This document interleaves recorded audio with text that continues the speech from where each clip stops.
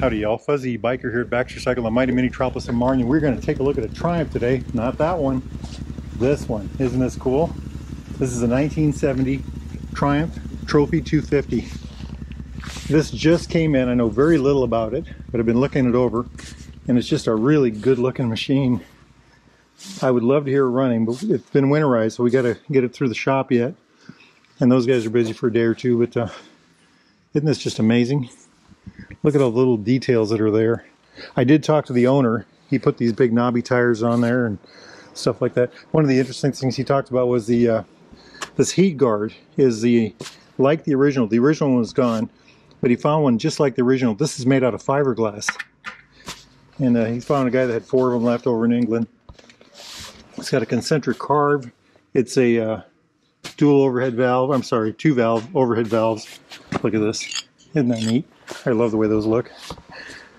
It's got the cams down here. Push rods go up through here. You know, just beautiful, beautiful 4-speed transmission. He did put a new oil pressure switch on it. Here's a clutch right here. Kickstart only, of course. Isn't that just gorgeous? This is art to me. Whenever I see this, you know, this teardrop shape, you know, the little lever there, all these little details, the fineness of the castings, you know, this is all done in sand, I bet you. Not sure about that, but it's just amazing. Check out the frame. It's a swing arm bike. I'm not sure. Are those Girling shocks in the back? Oil tank right there. Just gorgeous. Look at that tank. Kind of an interesting tank. So it's got the big logo on there, the 3D. It's got the knee pads, Triumph. The flat cap, gas cap. This right here, I'd like to see what that covers. Maybe I can feel something. Yeah, it's one tank. It's a one-piece tank. All the little details in there. You know, of course, the Triumph flat seat, little grab bar. Check out the lights on the back. Light on the back, I should say. Taillight, brake light. I love that. I don't know if this is original paint or not, but it's just a beautiful, beautiful thing. I guess, so this is a 70. The pipe was on this side. 69, 68, the pipe was on this side. He was telling me something about the pipes being longer and just different compared to what this is. Looks like somebody took the foot pegs off, the back foot pegs. The adjuster for the swing arm there. This is the drive for the speedometer, the narrow shoe or single shoe or whatever they call that. Brake for the back. I love mechanical brakes. And here's the adjuster right here. Isn't that just nifty? The old-fashioned brake switch right there. Watch that. Right there. That's what activates the brake light. Look at that. Isn't that nifty? Clutches under there, I'm sure. Just a gorgeous little machine. Hey, is that the ignition?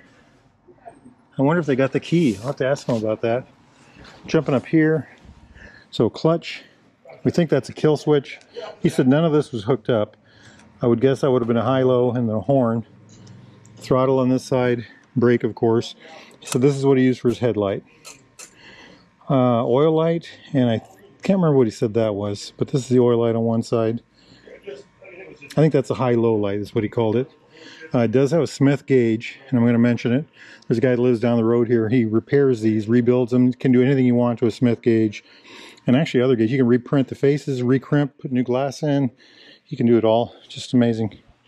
But check out those bars. It's got the one mirror, of course. And I love these front hubs. Look at this, the hubcap. You know, covered tubes, the old-fashioned rectifier. Look at this dual leading shoe front brake. The intake down here. These are usually covered, but that one looks open. Usually when you look at these intakes, there's a cover over that because they don't want water getting in there. You take the cover off when it rains. Here's the exit point right here. Metal wheels, of course. Just a good looking machine. Looks like a whole bunch of fun, doesn't it? Looks like a whole day of just, you know, exhaust fumes and entertainment. A little headlight cover right there. That's nifty too. Chrome bucket. Gorgeous. I love the way these look. Just a wonderful looking thing. Just a wonderful looking thing. I like the way the pipe is colored. He said he had it running last fall. We're in the beginning of March here right now.